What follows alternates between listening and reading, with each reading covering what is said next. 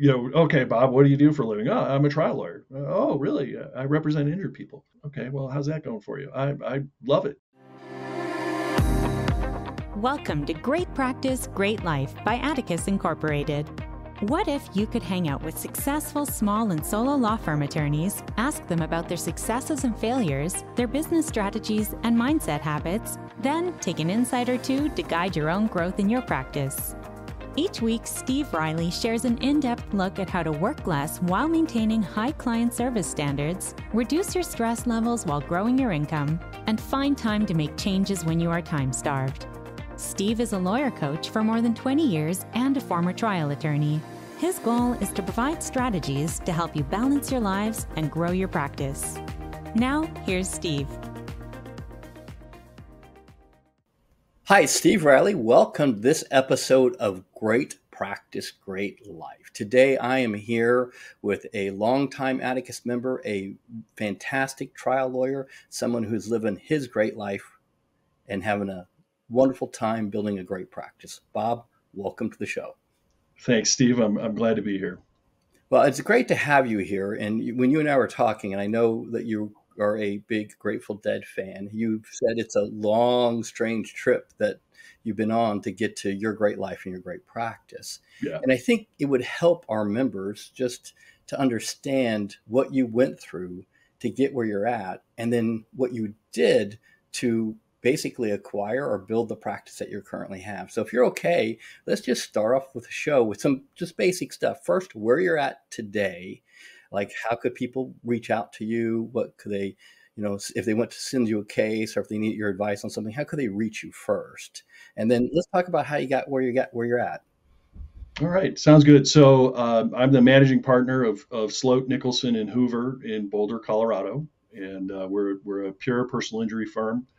We really don't do any medical malpractice, which was a big part of my early practice as a young kid, but it's all mostly car, truck accidents, and I'm a TBI specialist. And we'll talk about that a little later. Our website is www.sloatlaw.com, and my email is robert@sloatlaw.com, and our main phone number is 303-447-1144. Perfect. And I'm going to put your website, your LinkedIn profile, and your phone number in the show notes. So if anybody wants to reach out to you, or if they got a great truck case in Colorado, they can reach out to you and talk to you about that. Thanks. But how did you get there? Like how did you start? Did you always want to be a trial lawyer? I mean, what's the story? Well, it's a long, kind of strange trip. All puns aside, I grew up in Illinois, in northern Illinois. My dad was a doctor. I'm the youngest of four kids or five kids, and I'm the only boy. And we had a very academically and performance-based family. My dad is a physician, obviously very intelligent. My mother graduated from college when she was 19. All of my sisters carry a lot of degrees and have all been tremendously successful in their careers. And I was kind of the tail end of all that. So, of course, I didn't pay any attention in school. All I did was want to play hockey and lacrosse. And I found myself at the University of Colorado in 1984, ready for life. I blew myself out of college. I skied 100 days my freshman year from Boulder, and had to go home to Chicago with my tail between my legs and repay my father for the year of tuition that I wasted. Got myself readmitted to CU and never looked back. I got serious about school. I got serious about what I wanted to do in life. And when I graduated from college, which was 1989, wasn't quite sure about the law. One of my sisters is a divorce lawyer in Beverly Hills, has a great practice, was working for a really prominent divorce lawyer, worked on Johnny Carson's third or fourth divorce, whatever it is. And she really influenced me. And so when I got out of school, I went back to Chicago. I took a paralegal certificate, and then I applied to all five of the Chicago law schools. And I got into three, not the University of Chicago and not Northwestern. But I chose John Marshall because they had a trial curriculum. I thought to myself, if I'm going to do this, I want to try cases. And so from the first day of law school, I knew that's what I wanted to do. And as a part of that, I took a job as a law clerk with a very prominent Chicago trial lawyer named Patrick Salvi. Salvi Shostak was the firm at the time. Pat was really starting to hit his stride, and as his law clerk, I got to do everything.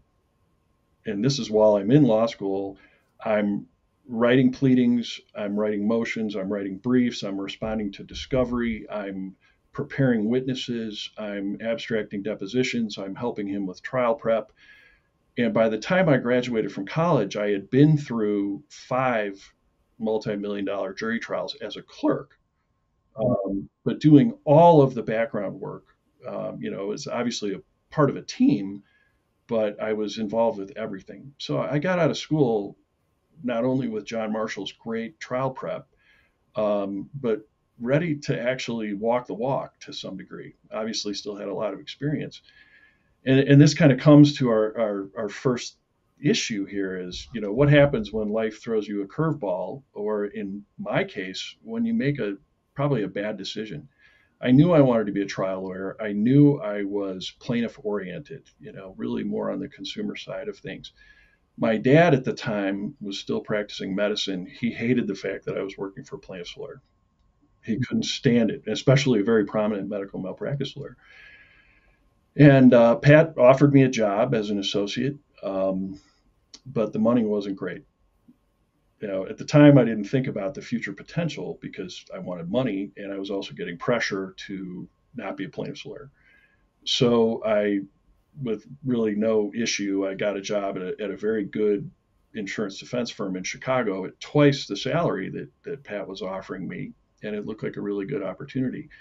But within a few months, I knew I'd made a mistake, and I stuck it out for almost 2 full years and got a lot of great experience. Actually got to try my first jury on a small auto case and participated on the defense side of a couple of big medical negligence trials. But I hated every minute of it. I hated billing hours. I hated the firm culture. I hated the fact that, hey, if you don't bill 1,850 hours, you're in trouble. Never really had issues making hours, but I didn't fit. But I didn't want to quit because I wasn't sure what I wanted to do. And I ended up getting fired. And, my performance was great, but my ego got in the way. And, thought at that point, okay, well, I need to go out on my own, but I didn't have the money to do it. So I took a job at another smaller boutique insurance defense firm, which was really probably one of the most fun times of my practice. It was all inland marine insurance. For people that don't know inland marine, that's sinking ships on waterways like the Mississippi, the Houston Ship Channel, things like that, crashing trains, warehouse fires, a lot of really hands-on fun practice. I did that for another 2 years. And then here's another curveball. My dad was 59 years old, which is just a year older than me. He sold his medical practice and went to law school.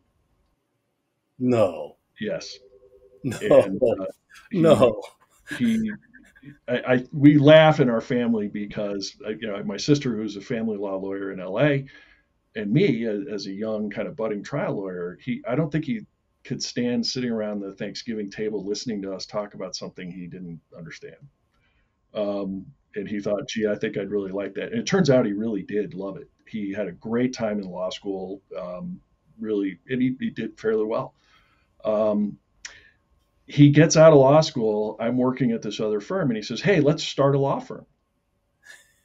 And I was like, well, I don't know. I don't know if I'm ready to really do this. My wife at the time told me, don't you dare. My sisters told me, don't you dare. And of course, what do? I dared. It's perfect. Perfect. It makes perfect sense. We start this little law firm, and I was lucky because I'm a very gregarious guy. I talk to people. I had a lot of connections through Illinois Trial Lawyers Association, through Pat Salvi, and I was able to get business relatively quickly. And that was by going to other plaintiffs' attorneys, and prominent ones, and saying, hey, look, I'm hanging the shingle. What can we do? Started getting a few smaller cases. It ended up getting a great case in the beginning of 1996 3 or 4 weeks into starting that practice, it turned out to be my first 7-figure verdict. So here I am. I was like 29 years old, or almost 30, getting ready to go to trial on the biggest case of my life, and ended up pulling it off, which was very nice. Um, but my dad still didn't really like the idea of being a plaintiff's lawyer, even though the money was nice. He wanted to represent doctors. He felt like if we're plaintiff's lawyers, we can't do that. So I really struggled. Um, and then I had another opportunity come to me, which was not a bad decision, in that one of my hobbies, I guess, is constitutional law. I love constitutional law. I love the concept of civil rights. I love the architecture of the Constitution in general.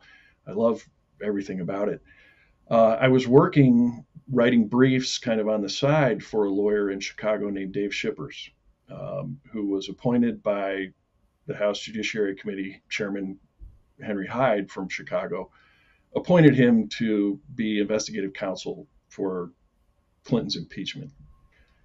And about midsummer of 1998, Dave asked me to join that team and go to Washington.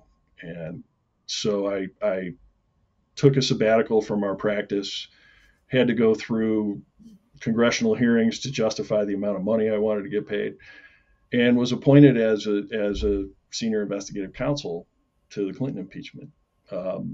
So I went through that whole process, deeply involved in drafting several of the articles of impeachment, was on the floor of the House when the votes happened, all the debates, all the hearings, and then thought I was done. And December 19th of 1998 is when the vote happened. And we thought okay, we're done. We've done our job. We can get out of here. And then the Senate threw us a curveball and said, no, you're not done. You now have to try this case in the Senate. And oh, by the way, we're not going to allow the House to have professional trial attorneys present. It has to be the House members. So then we had to pivot and teach the House managers how to present this thing in front of the Senate, which we all knew was a done deal anyway. But very interesting kind of sideline. I came back from that in 1999, April of 1999, and my dad and the of counsel attorneys we had in our firm had referred out all of my personal injury cases, over 20 cases.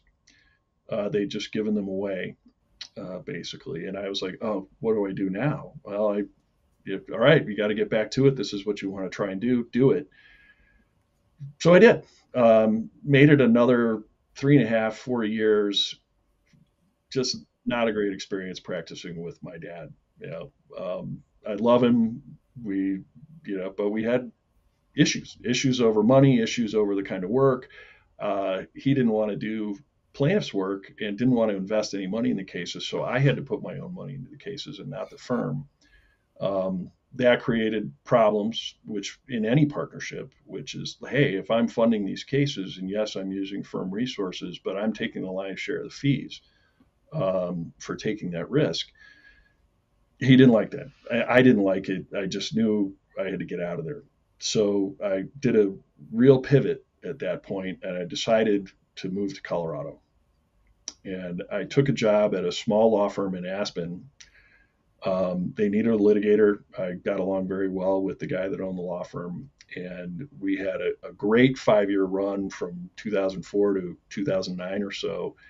And then I was doing primarily construction defects up in Aspen, and a lot of kind of funny little litigation things, billionaires suing each other over 18-inch property encroachments, big houses going bad in construction. So the construction defect stuff ended up probably being a big business. But the 2008 economic crash absolutely blew that practice apart. It was terrible. The contractors were all going broke, going bankrupt. Homeowners couldn't afford to pay the fees. It really started getting ugly. So my then partner decided to sell to a large Denver law firm, which worked out great for him and the other partner because they were transactional guys. But for me as a litigator, it presented a lot of problems. Don't have a lot of continuing repeat business the way you do in transactional law. I found myself back in a big law firm, which I, had literally was having nightmares over from my initial experience in Chicago, where I didn't like being in a big organization. I didn't like that model. So I had a very unhappy 3 years or so between 2009 and 2012, and my productivity was way down, getting a lot of pressure from the firm to get hours, to go out and get clients. And this is where the good things start to happen. But at the time, I didn't recognize that they were good things. And in that, I think it was 2010 or 2011, the firm retained Atticus to put on a Rainmaker seminar for us as the junior partners. And I got to meet Mark Powers. And I just loved the Rainmaker program that he presented. And I think it's probably, many iterations ago. But boy, it was powerful. And it helped me with time management. It helped me figure out what I needed to do to find clients, to service clients, to find referral sources, to get to know and cultivate those referral sources. Incredibly valuable stuff. Now, unfortunately, the firm decided after 2 or 3 work days that they didn't want to do it for us anymore. And we were all surprised. I think 10 or 12 of us in the class that was doing that, they're all the people in the firm that they thought, had a future maybe. And if they could get business, it would be great. No, I remember being involved in the design team. They were the law firm, and it's a massive firm, were selecting just what you're saying, junior partners that they saw as up and coming rainmakers and senior partners. So this was a pretty select group. And that firm, I think, worked for a year to try and pull off the program. So I have no idea what happened in 90 days, 3 months, 4 months. I don't think we still understand what happened. The last we heard about it was that they just didn't think it was worth the money. And it was a mistake, because I will tell you that nobody out of us, the non-equity members that were in that group, there's nobody left at the firm. Now, there is a partner. There was a full equity partner who is an Atticus cousin, whatever we would call him. He's still active today, still a good friend of mine today. He was just like, this is crazy. I'm so sorry that they're not continuing it, because he's built his practice on the model that he learned. So it keeps going. It's unfortunate. But that really, for me, was really important. And, unfortunately, I had things going on in my life at that time related to the fact that my practice was absolutely tanking. I'm in a small town. There were a lot of people that could try cases, but there were really 2 of us attorneys in Aspen that were constantly getting these big cases and fighting. A lot of high profile. The fun thing about Aspen, everything's in the paper. And everybody wants to know which billionaire is suing which billionaire this week. It was really active. I was really struggling. My marriage started falling apart. I was spending all my time at the office freaking out, and things were just not getting better. So at the end of 2012, had a terrible billing year. I think I billed 12 or 1,300 hours, that year, and worked on only just a couple of cases. Just was miserable. And so in January of 2013, I said to the firm, forget it, I'm out of here. And they're like, great, we're glad you're out of here. You're dead weight.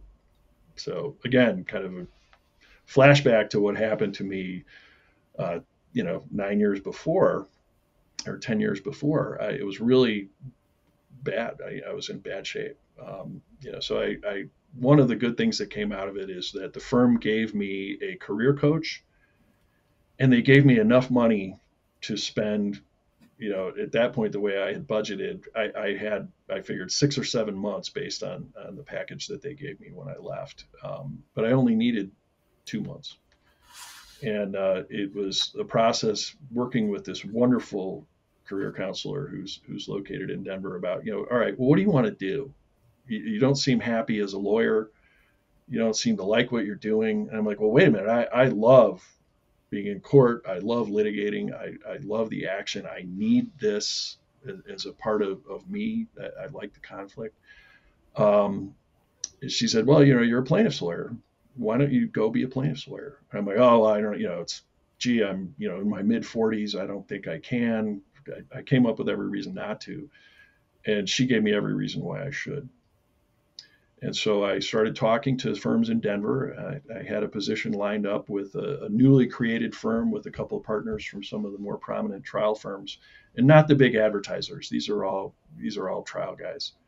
Was going to go in with them, and I was introduced to my now partner, Jerry Sloat, just kind of as a, you should talk to this guy, not necessarily for work, but just somebody who can give you advice and some guidance.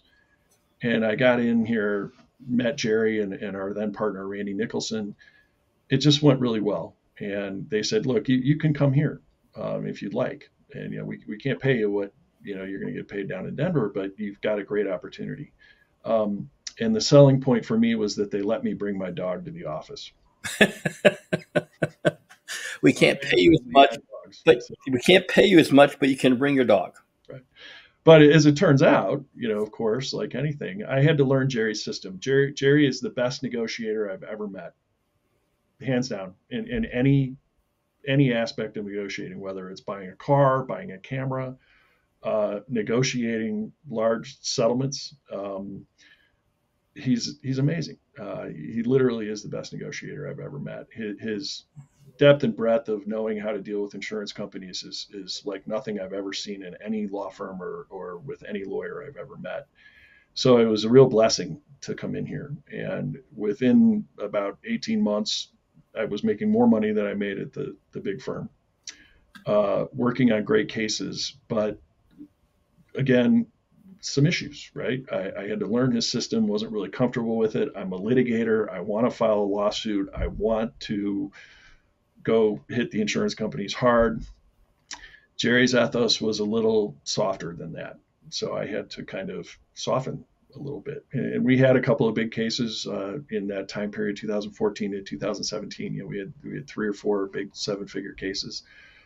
But Jerry and Randy weren't super comfortable with those cases. So I was kind of working with my staff to make that work, and it worked. It was nice. And it gave me a chance to recover. I got my divorce finished, got my kids settled down, got my financial security back from being able to do this, and it was on my way. And then all of a sudden, guess what happens in early 2020 is COVID. And Jerry and Randy, Jerry is at that point, he's in his mid 70s. Randy was in his mid 60s. We went to work from home, and they I think just by virtue of what was going on, they started losing track and not really wanting to practice anymore. And so by 2021, Jerry sat me down and he said, look, the firm is going to be yours. You need to take it over.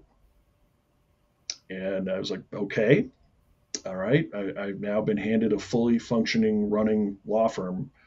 Now what do I do?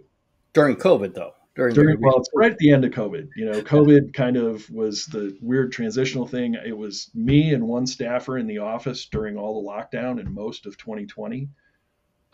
Jerry has never really ever returned to the office. He still works, but do a lot by Zoom. He does everything from home.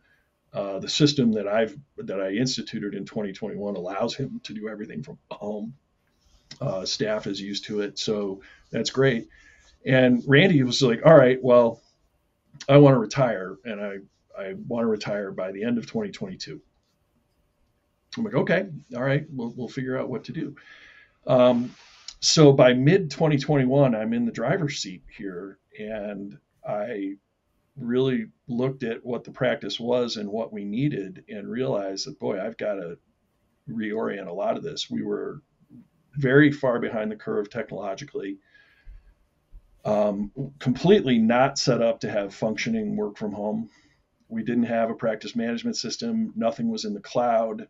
It was really tough. And then we had team problems, which I'll get into in a minute. I know you've got a lot of questions on that, but it was daunting. And so 2021, first thing I did was we had a very nice but kind of difficult office manager, and I had to get rid of her. It was tough because I'd worked with her for, at that point, 8.5 years, and I liked her, but she wasn't going to be part of the program. So that was very traumatic. Let's stay there for a second. What wasn't working for you about the office manager? So what was the challenge? Everything kind of had to flow through her. And there was a lot of resistance if we needed to do anything. There was questions. She would sabotage ideas. She was very hard on our staff, which in some respects can be good because sometimes you do need somebody to back you up and make sure the staff is doing what they're doing. But it was going too far. So in this case, she'd come in under Jerry and Randy, right? Right. And so she kind of was Jerry and Randy's person and had a particular management style that were related to Jerry and Yes, exactly. Randy. It's because we're at a point where you're taking over, you're buying your partners out. Basically, they were trying, you're taking over the practice. And your number one, which should be your number one pivot player to help you with growth, ends up being your number one obstacle to prevent growth. Yes.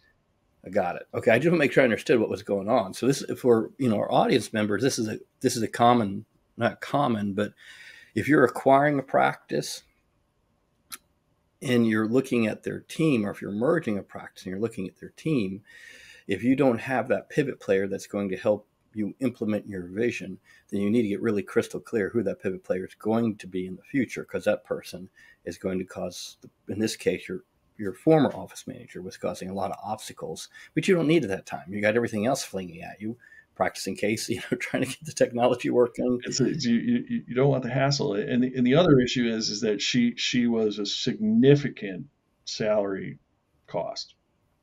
She was getting paid a tremendous amount of money. For Jerry, because it was his practice, it was very valuable for her. She did everything for him, but he was phasing out.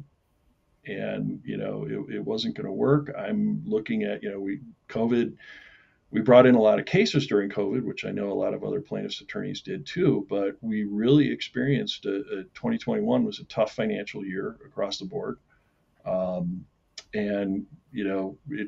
as I was starting to kind of get into it, my accountant was giving me a hard time. He's like, "Look, you're going to make this work to keep it going. A, you got to get more cases, and B, you got to cut costs." For sure. And that wasn't my first thought, obviously, in dealing with the office manager. It was, what am I going to do to get around this problem? Because this is an obstacle. And I did try to kind of bring her around to my way of thinking, but it was just too much. And so she ended up leaving. And then I bought a file management system called FileVine, which I know a lot of people use. Craig Goldfarb, he's another Atticus guy. I think, have you had Craig on your podcast? Yes. Yeah. I mean, wonderful, how he's just dialed that program in. I had one phone call with him and watched all his YouTube stuff, and I was sold. And so we spent, basically the middle part of 2021 building out our FileVine build, which has been so far probably one of the best decisions I've ever made as far as practicing is concerned. It's allowed my employees to work from home almost seamlessly, and it's even when we're now, we're 29 days away from starting a trial. Everybody still gets to work from home. We all know what we're doing, so we love it. Then the other next really important thing that I did is that I hired a new bookkeeper, and we hired a remote bookkeeper. And we got in there and realized that the bookkeeping and accounting system that Jerry had been using was kind of a mix of super old school paper ledger and paper files, with some use of QuickBooks, but no QuickBooks reporting, very kind of nothing that really met the formula, drove our accountant crazy. So the end of 2021 was dedicated to instituting and bringing our books up to the modern day, getting everything electronic, getting everything into QuickBooks, being able to get instant reports. It made our tax time much easier. So that was a really big project in 2021. So I got one staff obstacle out of the way, got the bookkeeping system under control, got it brought up to what my accountant says is as good as any law firm he works with, and he works with quite a few of them. So that was really the two biggest steps to me getting things moving at that point. It's actually three steps. So I'll make sure I got this straight. So, and this is, if you're listening to this and you don't have a case management system, whether it's Filevine, the plethora of other, really great case management systems out there, you really want to investigate one, because it's probably shocking to me how many lawyers that are solo small firm attorneys do not have a strong case management system, because you're kind of blind. You're just kind of blind. You don't know what's going on. And plus, the data management alone is critical. Two is that you more or less upgraded your team on people that were aligned with your mindset around growth, which is a critical thing. And three, you cleaned up the financial reporting and made it so it was a more streamlined process. Now, what's interesting about this is, I'm going to ask you a question about this. Did it give you more time to practice law after you improved the business side, or did it consume more time? It consumed more time. I think I was really kind of off the beam as far as my law practice and client care from September of 21 and probably until the middle of 2022. But it was like emergency surgery, right? It had to be done, and I had to dedicate the time to it. Fortunately, I had a couple of great paralegals, and as one of the positive results of letting go the office manager was that a paralegal that had worked with me here at the firm, we hired her for me when I joined here in 2013. She left the firm because of conflicts with this office manager. Somehow word got to her that I had let the office manager go. She called me and said, "Can I come back to work for you?" Wow. She was working for a big law firm in Denver. She's fantastic. And of course I said, absolutely. I will do whatever I need to do to get you back, because I know what you can do. Brought her back. Bringing her back there was another very strong paralegal there, really made a difference. And that helped me get through that time period when I had to just focus on triage and to getting the practice running again.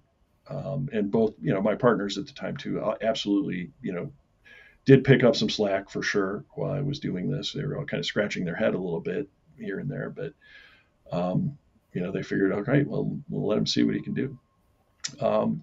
So that gets us into the middle of 2022. I still had some staffing issues. We were, kind of trying to push the employees to come back from work from home. There was a lot of resistance to that. And, so I said, all right, well, we're going to have to figure out a plan that I really didn't get to until I got into Atticus and the PGP, and talking to Kimberly and some of the other members of the program were very beneficial to me. We'll get to that in a minute. I still had one more employee that was kind of an adoptee, though I didn't know the concept of an adopted employee, of course, until I got into the PGP. But a lot of drama, a lot of non-productivity. I tried everything that I knew at the time to try and rehabilitate this employee, but I couldn't make it happen. So I had to let her go. And that was, again, very traumatic, because we're a small office and she's very nice, and, clients loved her, but it just was too much. It was getting in the way of practice. So we let her go. And then I hired an associate. And I hired a very green associate that had some clerking experience with a great trial lawyer down in Denver.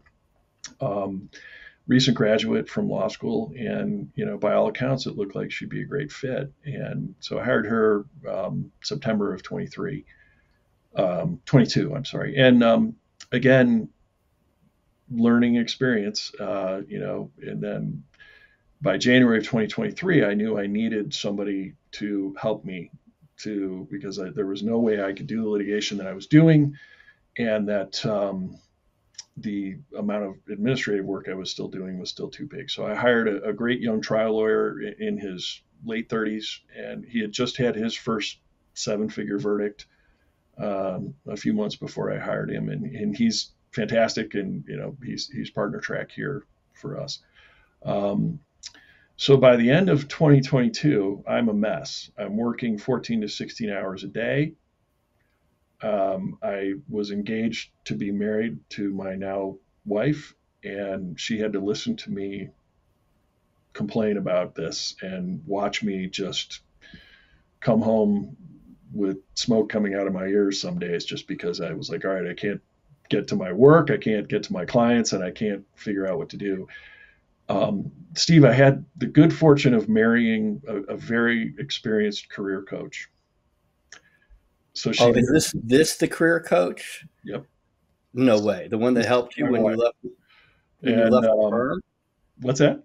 Is this the one that helped you when you left the firm? No. Okay. All right. But so my wife works with the bigger tech companies here in Boulder, Ball Aerospace, and helping their C-suite people do what they need to do. And she was like, look, you are so far in over your head. You need help. And I'm like, yeah, I really need help. And she's like, I can't help you because I don't know anything about the practice of law. And I'm like, well, okay. And then Bennett Braverman, who I'd mentioned earlier, who built his practice based on Atticus model, comes to me and he goes, boy, you look really unhappy. And I'm like, yeah, I'm floundering here. He goes, well, you know who to call. And I'm like, yeah, I suppose it's right. So he made the connection. Denise Gamez called me, and this is early 2023, and had one great talk with Aaron Routhert, and I decided to join the PGP program. So that kind of brings us up to me getting into Atticus. So that's where we are. Bob, you've been in the practice growth program. What tools or strategies are you using that are making a difference for you? Well, Steve, it's, there's a lot, but, I'll give you kind of my top list. The first is my top 20 referral source list. I have also implemented a review system for my employees, which was non-existent before. So I use the self-evaluation tools that the program has provided. I also use the evaluation tools for me as a managing partner and as an employer. I find those are incredibly valuable. The self-evaluation tool that my employees have filled out, you find out so much from that, and it's really a great tool. Was also provided a budget template from one of the practice growth series last year. We had a great couple of issues or subjects on budgeting. I got a tremendous budget that I gave to my bookkeeper, and she said, this is fantastic, and she's implemented it, so we use it. Myself, I use My Great Life, obviously, on a daily basis. Think it's fantastic. I also use the tolerations worksheet. I also use the brainstorming worksheet. My staff, they all kind of raise their eyebrows when I walk into a meeting and I've got my clipboard with my tolerations and brainstorming on it, because they know they're going to get to learn something new. And, I love that. I love that. They see the smoke coming, so they know there's fire behind it. Yeah, and I usually come in. I'm just holding the clipboard, and they all know, because I keep it right as I walk in my office. My desk is right there, and the clipboard is right there. And I've got the tolerations list keeps shrinking and growing as I do shit, but it's there. But the brainstorming is what they really worry about, because then they're like, where's he going with this? So it's pretty good. It's fun. So that's kind of the most of what I use.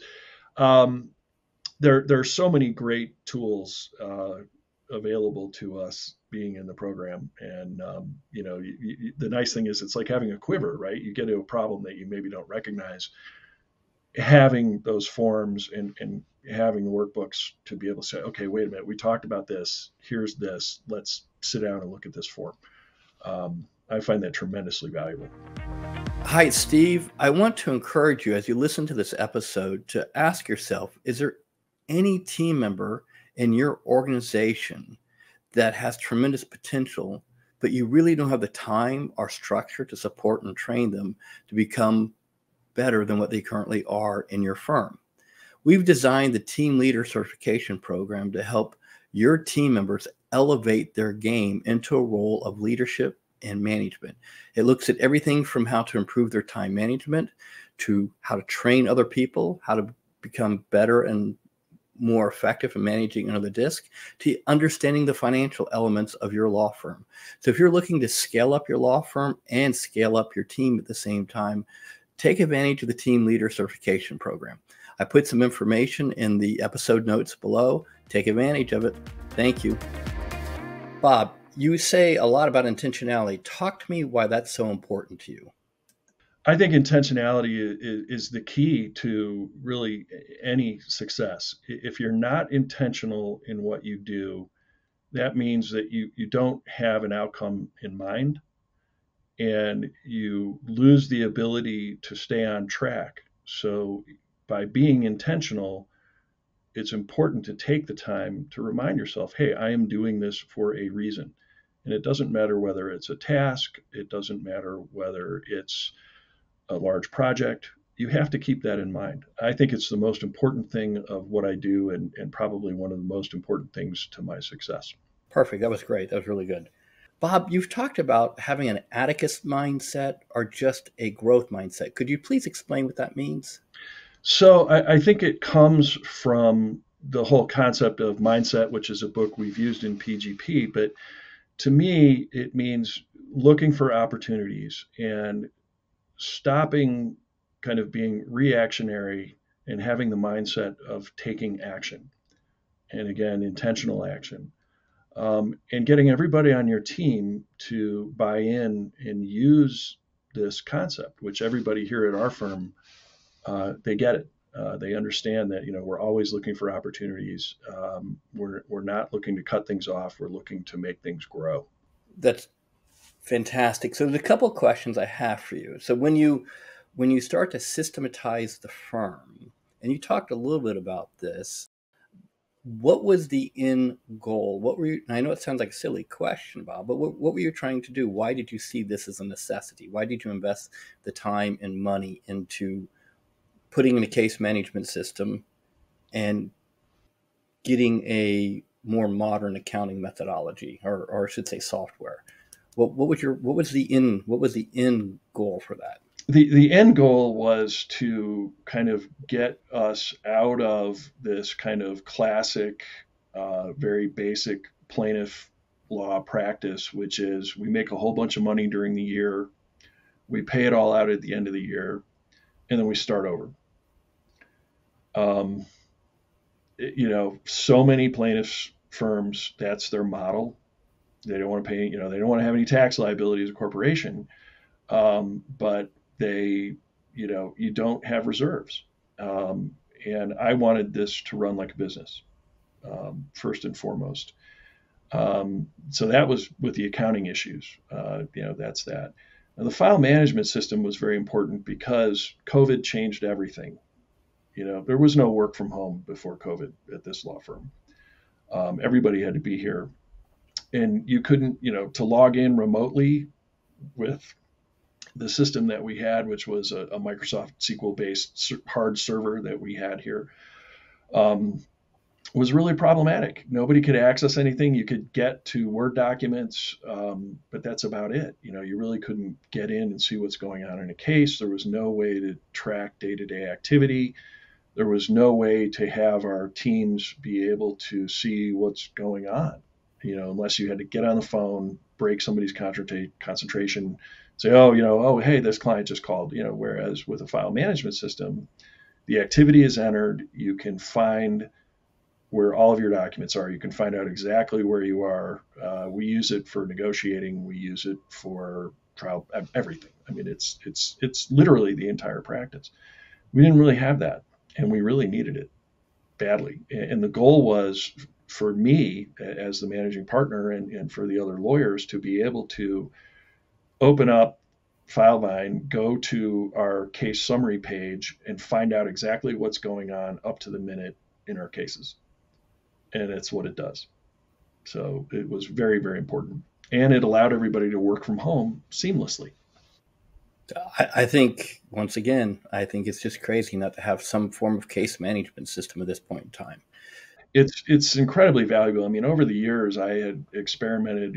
Back in when I practiced with my dad, we bought the Amicus attorney, and DOS based, kind of had it going together, but still pretty difficult.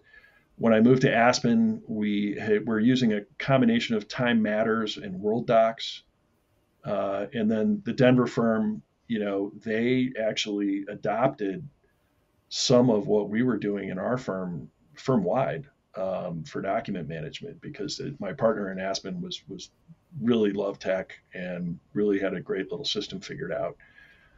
So I'd had some experience with it, and I knew the value of it. I mean, just being able to capture emails one off, one click and your email is filed, is what a time saver. Just incredible, you know. The other thing for me is that you just can't scale beyond, if you're a solo, you can't really scale beyond you and about 4 or 5 staff, because that's about your capabilities of Right. managing. Yeah, and if you look at it from the plaintiff's law perspective, you're never going to get above. I personally think, to do this job right, if you've got more than 25 files, you're overloaded, even if you've got a lot of staff. And this actually allows you to leverage a little bit more, and you can add more. So it's been really, really valuable for us. It seems to be for a active trial attorney, an active plaintiff's attorney who's carrying a significant, let's just call significant damage caseload, like you got some significant damages, that seems to be the number of somewhere between 25 at the max 35 that you can I see typically being managed by one trial attorney. If you have a pre-lit team, then the numbers are different. But if you're an active boutique trial lawyer, which you are, that seems to be the number, somewhere between 25, 35. Sometimes at one point in 2022, Steve, I was primary on about 58 files. It was hell. Literally, I would be working from the moment I got up in the morning to 5 minutes before I walked out the door to go home, and that was fine in 1993 when I was a Buck associate. I don't mind, I wanted to work 12 hours a day or 14 hours a day, but now I don't. And so it was a really big problem. And I tried to make the right staffing moves, but, again, some lessons learned. The young green associate that I hired really was a mistake to hire her.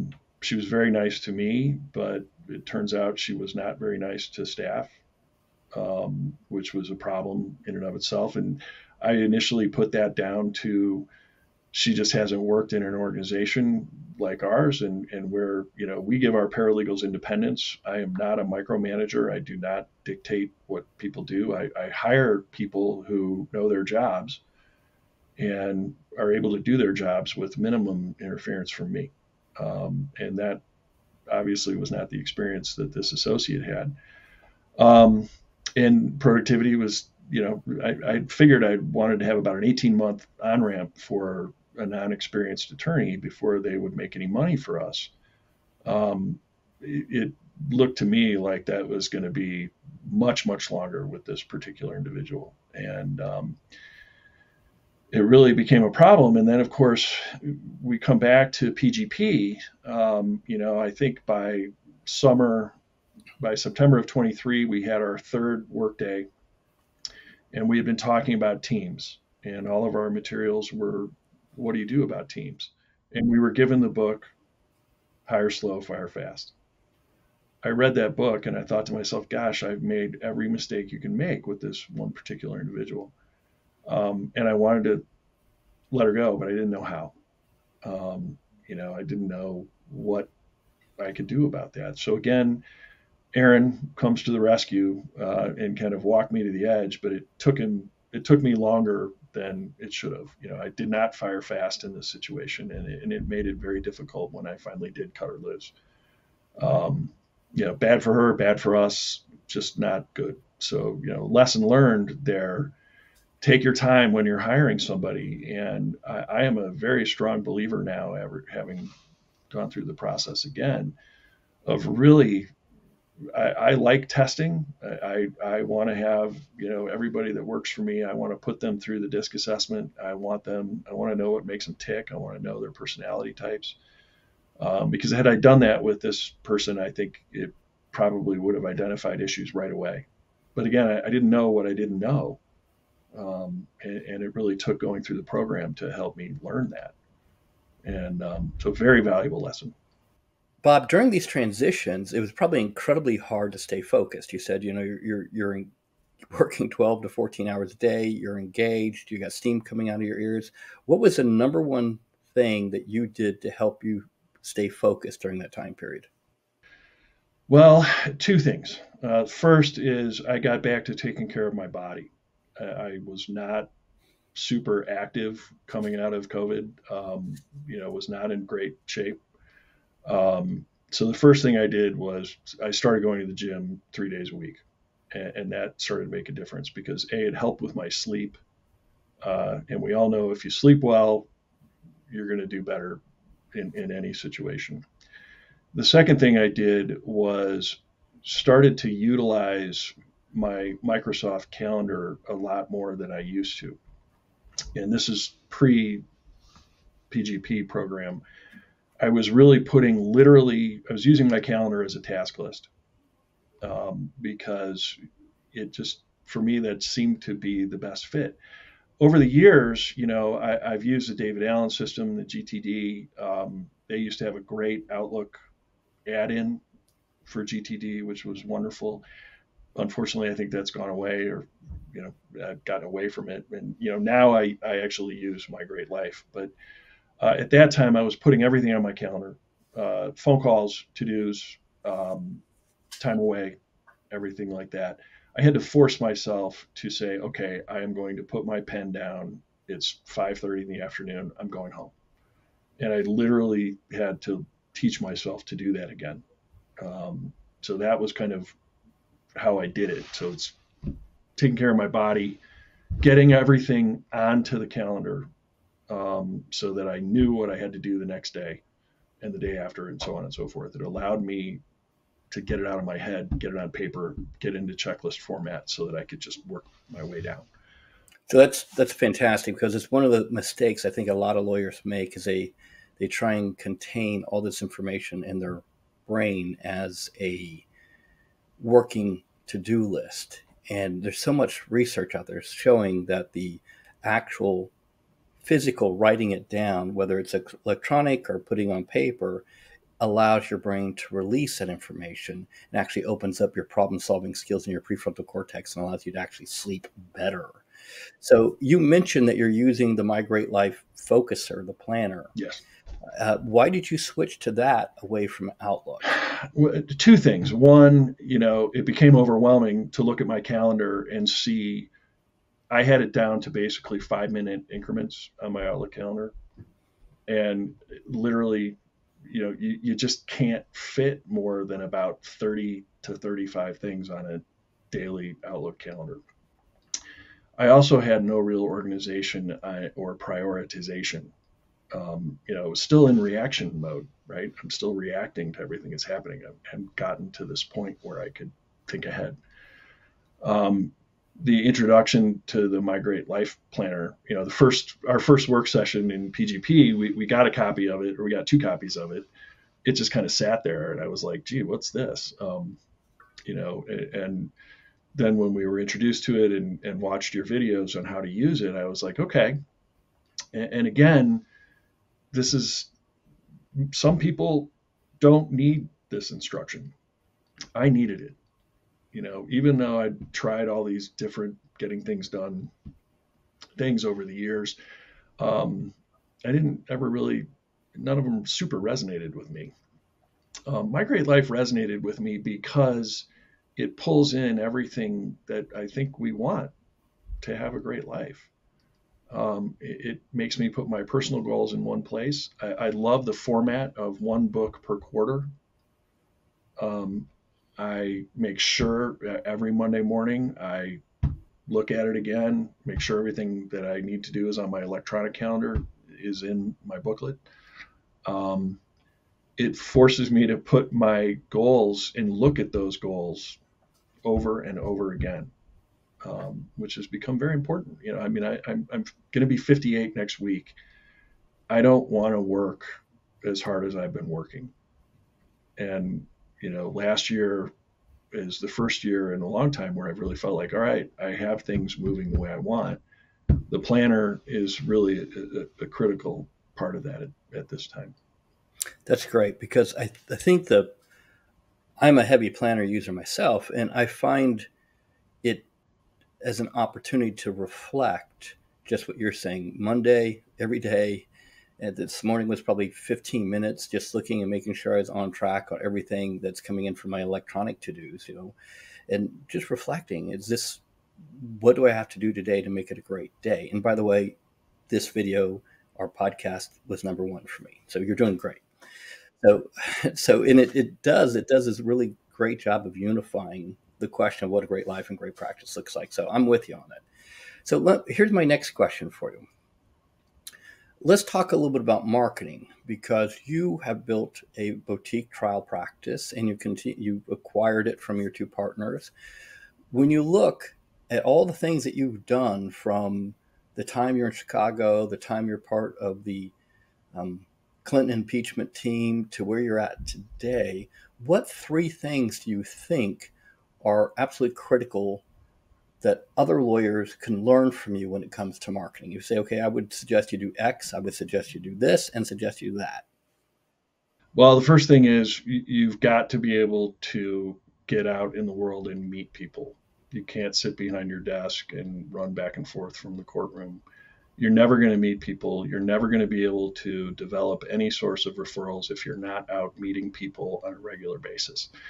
I've known that my whole life.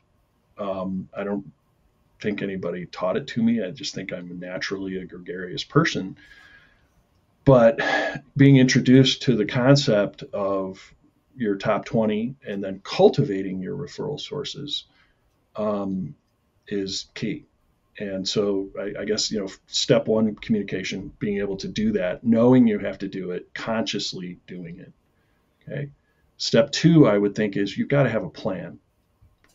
You've got to have something in mind about what you want. Where do you want to market? Obviously, for me, for personal injury cases, I want to talk to every lawyer that is not a litigator or even is a litigator but isn't a PI litigator. I get cases from the white shoe firms in Denver because I got very well known at my time at the big firm. And, that's just from going to meetings, talking to people, taking people out, doing things like that. It's got to be intentional. You have to be very direct on what you want. I oftentimes, and this goes back to my early years when my dad was like, oh, you don't want to be a plaintiff's lawyer, almost like it was a dirty word. I am very upfront about what I do with anybody and everybody. I tell them I'm a trial lawyer. I represent injured people.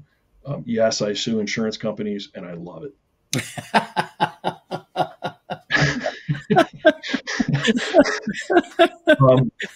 Let's see that again, because I love that.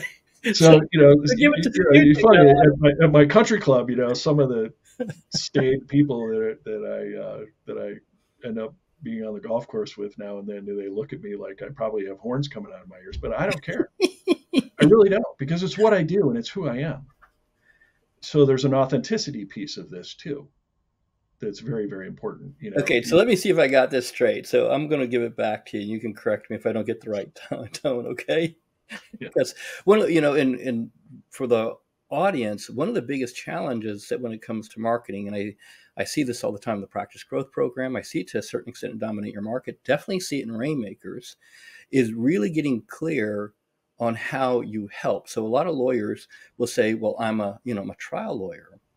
And they define their marketing by themselves. In this case, you go, I help injured people, I sue insurance companies, and I love it. So I love that because it's pretty clear, it's very direct, and there's no fear about it. Just, this is who I am, this is who I help, this is how I do it, let's go. So I love it. and the authenticity comes through. So give it to me one more time, just for fun. So, okay, Bob, what do you do for a living? Oh, I'm a trial lawyer. Oh, really? I represent injured people. Yeah. Okay. Well, how's that going for you? I love it. I sue insurance people, insurance companies, and I love what I do. I love helping people. And, that breaks through a lot of walls, even with the most diehard Chamber of Commerce members. They know we as plaintiffs serve a function. They may not like it, but they know we're here. Well, they're not going to like it until they need it. Right. Exactly. That's my experience of when I did plaintiff's work, because nobody likes you until they need you. And then they're like, oh my God, thank God you're here. Because, if it wasn't for you, I would be getting hammered by this insurance company. I wouldn't be getting fairly compensated. So I think it's a big deal. So this is terrific. If you were to give advice to a lawyer who's trying to grow their practice and they're trying to find some balance between practicing and marketing, what would a typical week look like to you? Like if you said, okay, you need to find some time going out meeting people, you need to find some time cultivating your top 20, you need to find some time doing referral requests and asking for business. What would a typical week be? And I know it's hard because when trials come, they consume everything. It all comes down to being intentional and blocking out time and being committed to that time block is how I do it. I know I have my office manager that I have now who's been with us for a couple of years. She's also our marketing assistant for me and for John and for Jerry. She gets that stuff on the calendar, and if I call her up and say, I don't want to go out to lunch on Wednesday, I got to do this, she will tell me no, because I've instructed her to tell me no, that I have to go to take that lunch, or I have to go look at this physical therapy office, or I've got to go meet these guys. Which is great for me because, Steve, like you, I'm an ADD crazed person.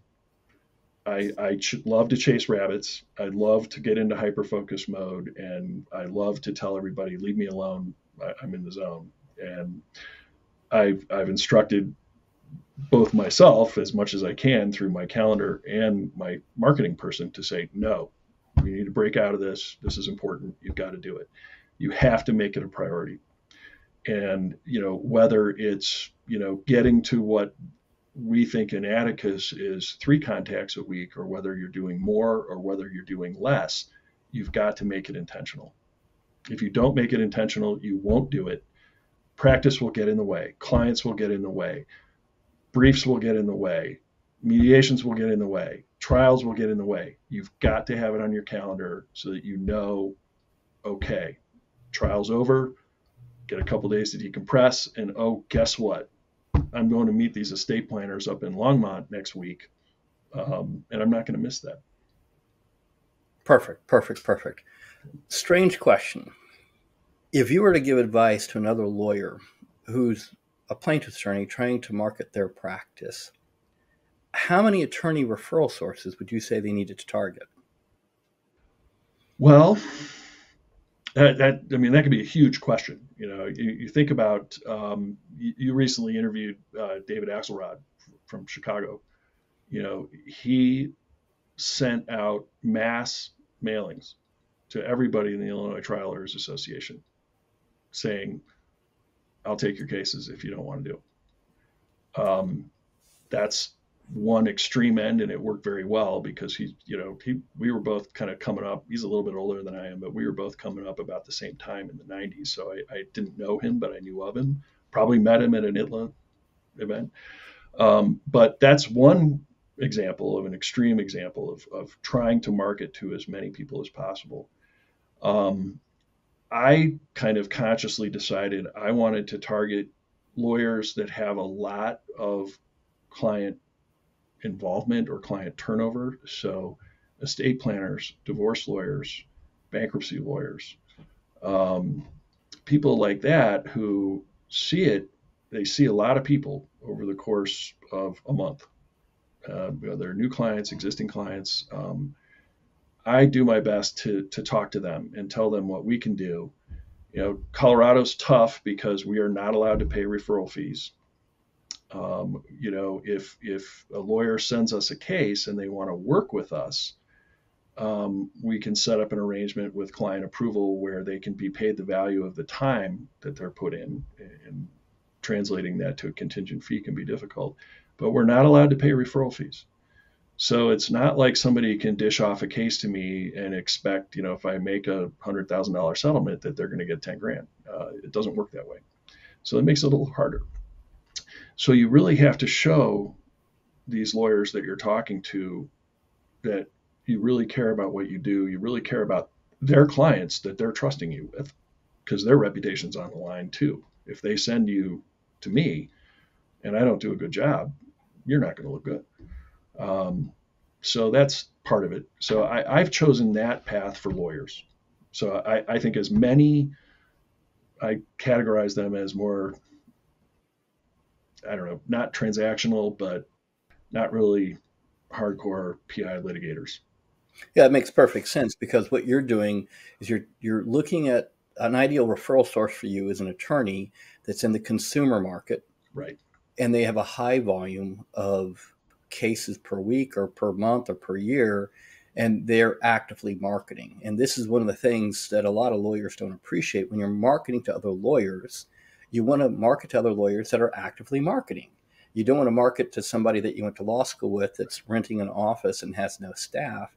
You want someone who has a good staff, good volume. They're getting looks at a lot of different cases, the kind they like. They hyper specialize. I say hyper, but they specialize. And then they know, I can't do this car accident case. I can't do this case.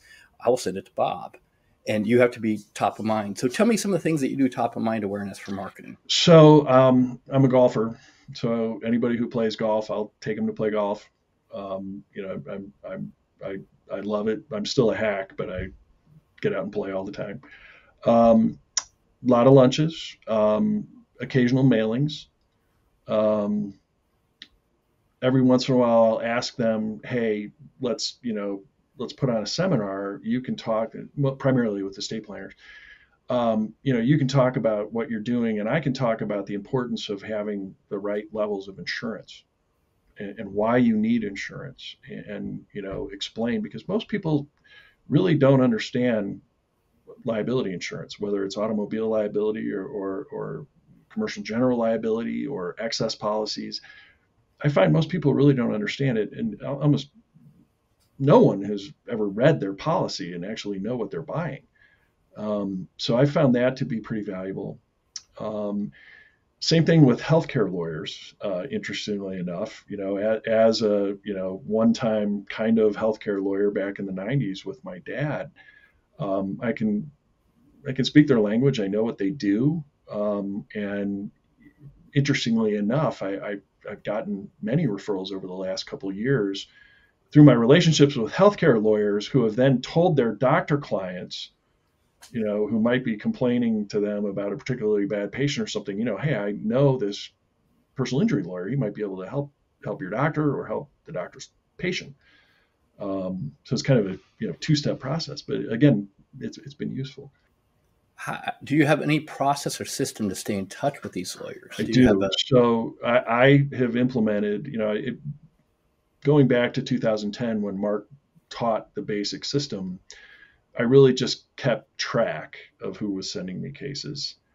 Obviously, there are some basics which are non-negotiables, is that you always profusely thank anyone that sends you a case. And it's not just a thank you card from us.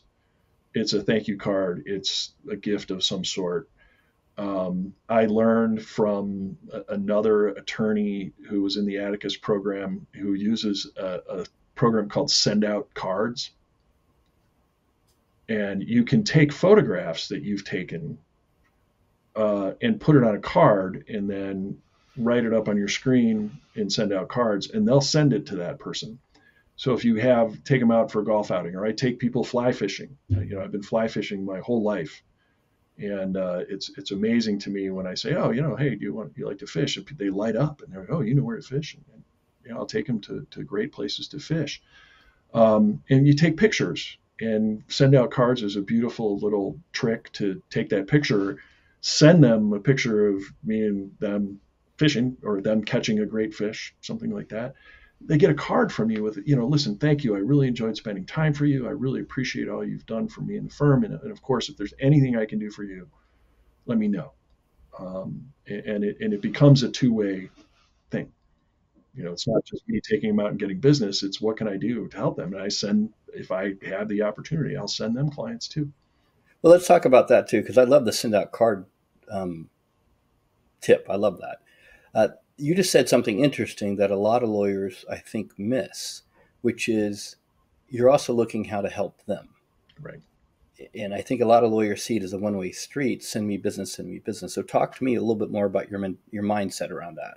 So my mindset around that is that, I want to, it's basically a transactional relationship, obviously, but you want it to be more, because without having a relationship with the person, you can't go anywhere. Fine, they'll send you a case, but they're not going to be top of mind. But if you're like, look, you're an estate planner and I've got a catastrophic case where we're going to either be doing a structured settlement, or I've got a client that's going to be getting a ton of money, and guess what? They don't even have a simple will. In order for us to get, if somebody is completely disabled and requires probate involvement, I want to have a good estate planner and a probate lawyer in my pocket, ready to go. So I've developed great relationships with not only Bennett Braverman's firm, but several others here in the Boulder and Denver area, where if I know they're going to be a great fit for my client, I'm going to be like, look, we have got a significant amount of money coming in for these people. They need everything to be set up. They need trusts. They need planning. They may need a special needs trust.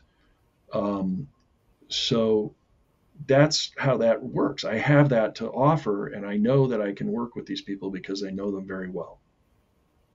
I know if, Bennett and Deidre, his wife, if they're so busy that they can't even see straight, which, that seems to happen the first quarter of every year for them, I know that maybe I'm going to go to somebody else for that one, but then they're going to come back around and get the next one. That way it's managing that relationship. So making it a two-way street, taking all the time never works in any relationship. You always have to give too. And the question is, what can you give? Sometimes with divorce lawyers, bankruptcy lawyers, real estate lawyers, it's few and far between, at least in my experience, where I've got things to give them, but I maintain top of mind with them by just calling them every so often. I've got my top 20 list, and, I track it. As another plug for Filevine is that tracking referral sources on Filevine is fantastic, because you plug them in at the bottom of the case. I can run a report and see how many cases have come in from whatever referral source I've got. And I actually have it set up so that it feeds right to my top 20 Excel sheet.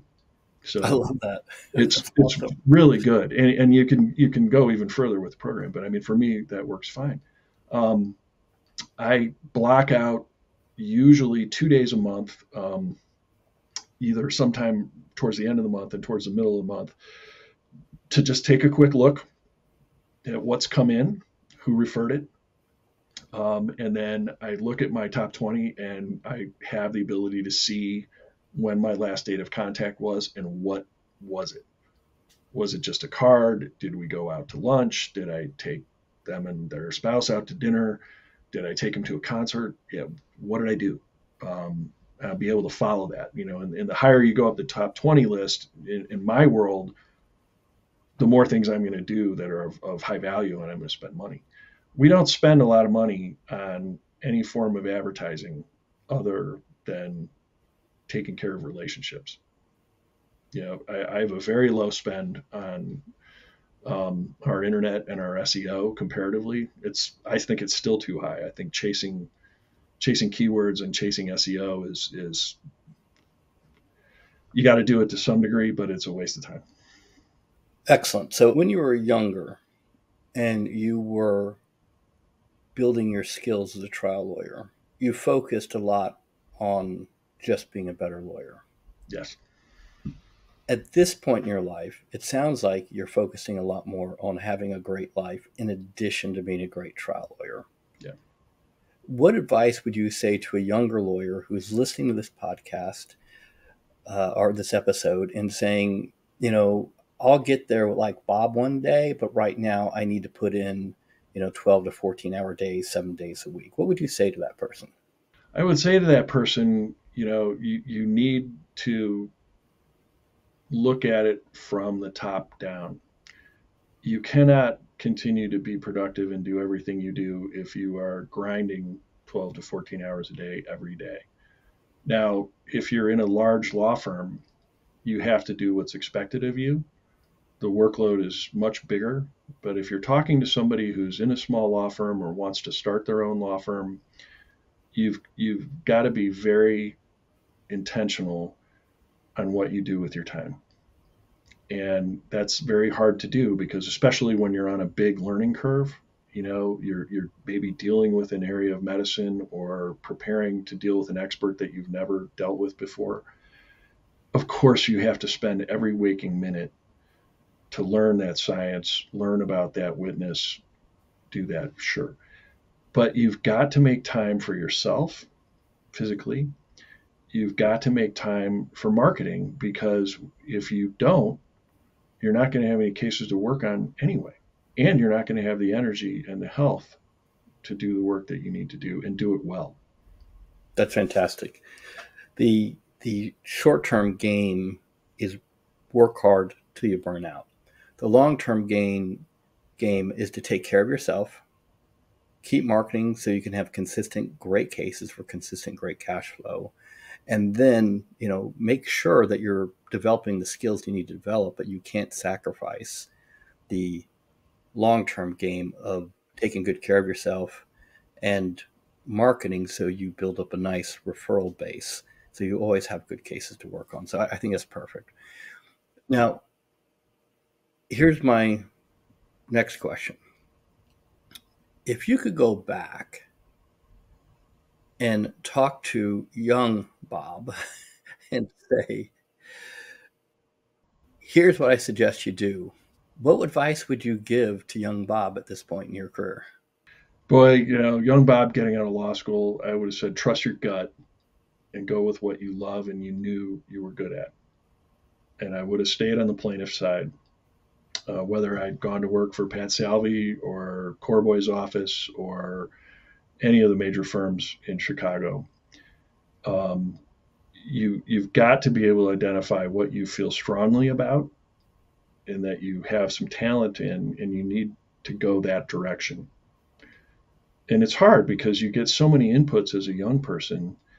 The reason I told my origin story in the way that I did is that, I made a conscious decision to go against what I knew in my gut and my heart that I wanted to do. And it sent me off. It took me years. It took me half my career to get back to where I want to be. And I think about that in a way of, and I do mentor other younger lawyers and talk to them about it. But I tell them, look, you've got to think about what are you good at? What do you really like? I don't know if you've seen lately, there's been a lot of stuff on Instagram and in podcasting about, this whole follow your dream is bullshit. I can't remember which of the currently popular podcasters is throwing that message around. It's good advice and bad advice. I like the concept of go with what you know you're good at, play to your strengths.